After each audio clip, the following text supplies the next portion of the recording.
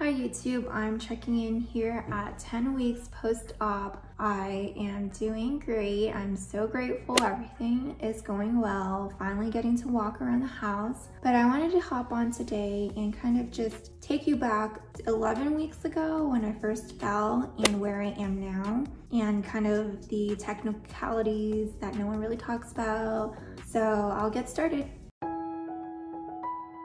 So at -1 week, that's when I fell, and I was supposed to go to the ER, but I'm like, I don't want to wait in the ER for about 2 hours, so I'm gonna go to urgent care. And they're like, well, we're gonna send you to the ER. I'm like, that's great. But luckily they wrote me a note, so I got in pretty quickly. So at the ER, they took my x-ray and they had determined that I had a fractured fibula. And this whole time I was kind of laughing. I thought it was just a swollen ankle, it was just a fall, a sprain, or whatever. I never thought it would be anything more than that. So when they told me it was a fractured fibula, I was like, oh my gosh, no way. I'm so glad I went to the doctors. And then after that, they had told me that I'll be in a splint for a week until I go to the orthopedic doctor, and then she'll determine if I'll need surgery.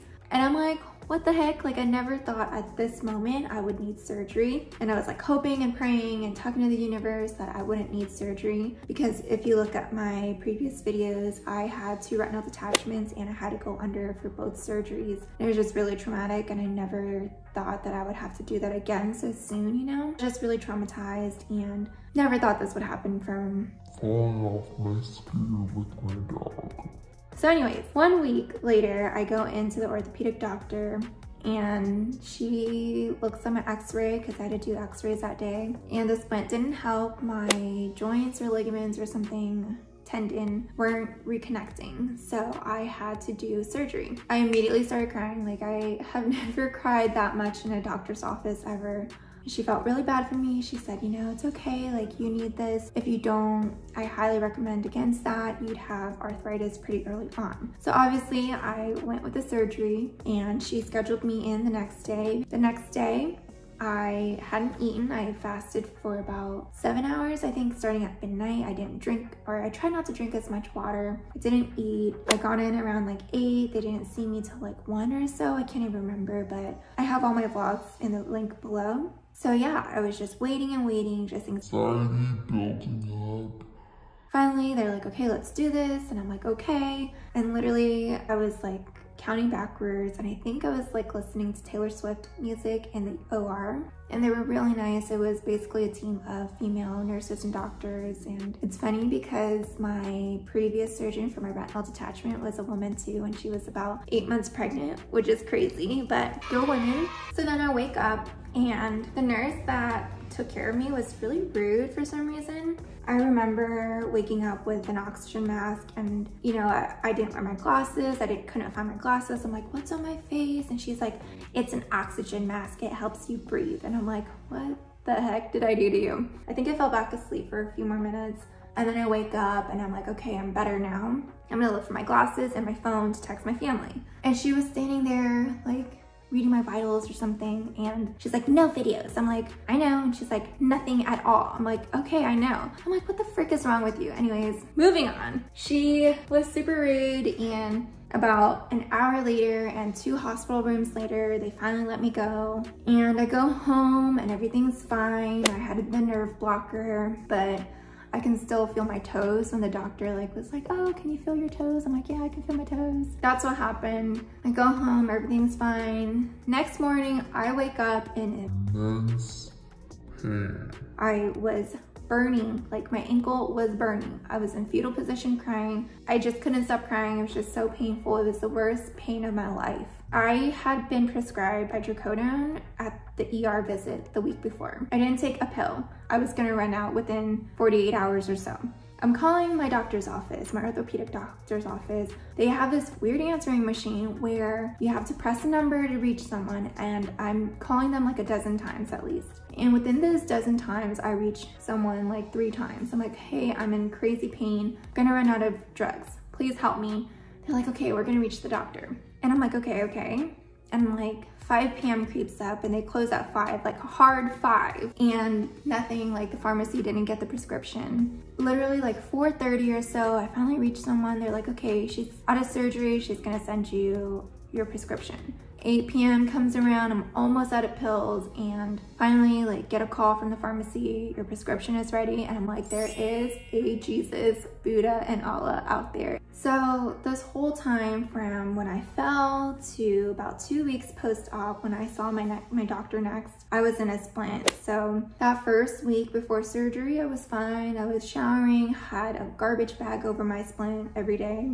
The week and 2 weeks after surgery, still in a splint, I didn't really shower unless I really had to. I didn't feel safe. So 2 weeks post-op, I finally had the splint taken off and I nearly passed out. And I was like really shocked that I was gonna pass out because I was ready for this. I like had this like intrigue, interesting like curiosity to how my leg would look like after the splint was removed. And it was okay, it was just really skinny. It was bright orange from the iodine and just super wrinkly, obviously, because the skin hadn't been getting oxygen. And I thought I was doing fine, and then I started to kind of pass out. So I left the doctor's office. I think I cried some more, and I was supposed to get my boot fitted that day, but I was just so traumatized that I decided to go home and sleep it off.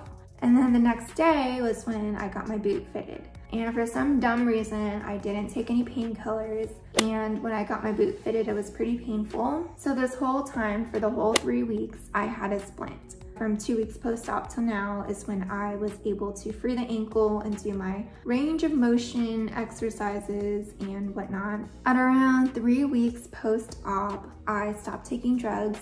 I was fine, I didn't feel too much pain, it was tolerable. And to be honest, the drugs were making me really constipated and just felt really gross on top of the pain I was feeling. It was just like really gross, you know? And I hadn't been showering either, so it was just like 3 times gross. So I'm really glad that I was at a good like pain tolerance level where I didn't need any drugs.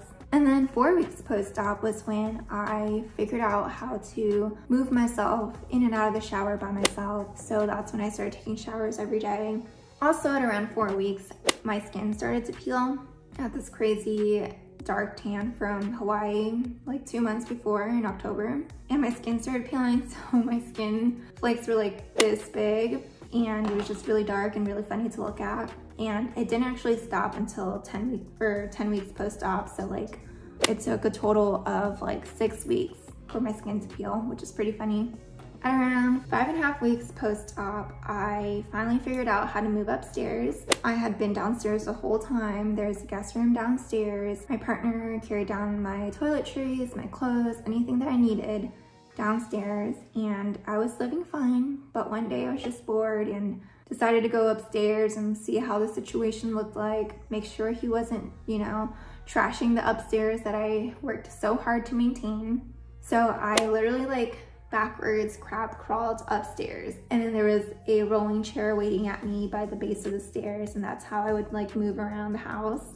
She looked at my x-ray, everything seems to be fine, and she said it was okay to weight bear. And like knowing my luck, I was like, oh my gosh, like something's gonna happen and I'm not gonna be able to start walking and I'm just gonna be delayed, and it's just like babies are walking, you know, like why can't I walk, or like why me? It was just like very negative thinking. So around 7 weeks, I started to weight bear. So that whole 8 weeks of like falling to 7-week post-op, I did not ever put my foot down. Like I never ever put weight on my right foot. But finally, 7 weeks post-op, I was able to weight bear.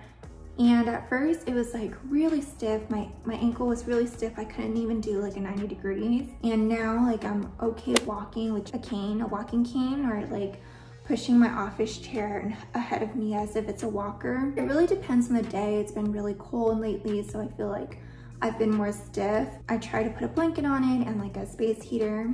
So 7 weeks post-op doctor's appointment, she said no driving, no walking without the boot, and then I would have to start physical therapy when I see her next. And we haven't gotten there yet, obviously. I was walking in a boot for about a week and a half, and I'm like, this is so annoying. Like even walking in the house, like in my lunchtime and after work, I'd have to strap on my boot and walk up and down the hallway a few times for my workout. And I'm like, this is so annoying. So anyways, I stopped wearing my boot in the house, but if I'm at the house, obviously I'll wear it. So the next appointment is when she'll write me a prescription for my physical therapy appointment. And that's when I'm technically allowed to walk without my boot. So then now, 10 weeks post-op, I am at the point where I can walk with a cane. First it was 2 crutches and a boot.